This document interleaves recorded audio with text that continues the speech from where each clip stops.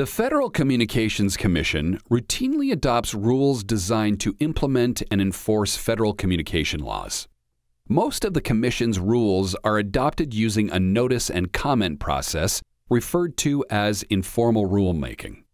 In Home Box Office versus Federal Communications Commission, the court explored the role and propriety of ex parte, or private communications between administrative agency officials and interested parties during these informal rulemaking proceedings. In the early 1970s, the Commission initiated informal rulemaking proceedings for proposed new and amended rules related to cable television and subscription broadcast channels.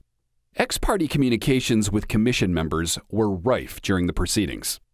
Congressmembers, industry representatives, lobbyists, and others sought to privately weigh in on the rulemaking outside of the official public comments. The Commission ultimately issued 4 orders promulgating regulations for cable television and subscription broadcast channels. Numerous parties filed 15 cases challenging the Commission's orders on multiple grounds. One argument asserted that the orders should be set aside because they were influenced by improper ex parte communications. The 15 cases were consolidated and heard by the United States Court of Appeals for the District of Columbia Circuit.